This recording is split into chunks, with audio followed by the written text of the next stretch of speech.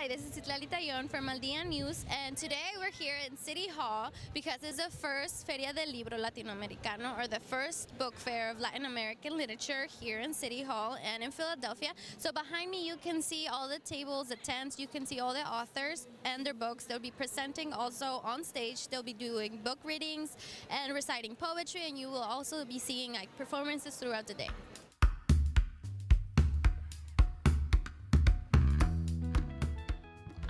Anna is part of the committee too.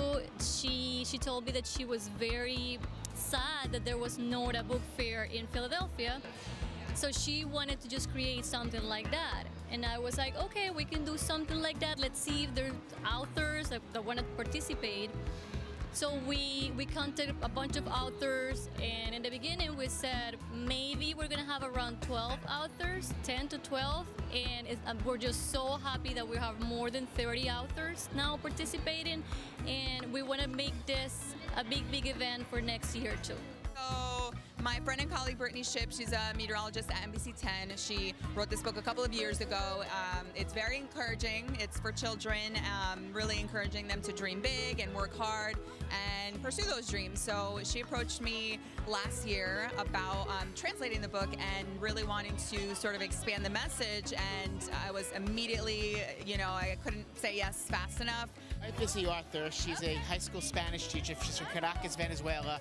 The story is very loosely based on our family. I'm from New York, and we have 3 girls, and Abuela would come and visit us from Caracas. It was written a few years ago, but unfortunately my wife is a teacher, and it's Hispanic Heritage Month, and they have a big event that she was not able to get out of, so she wasn't able to take off. Oh, that's nice that you came for her. Yeah.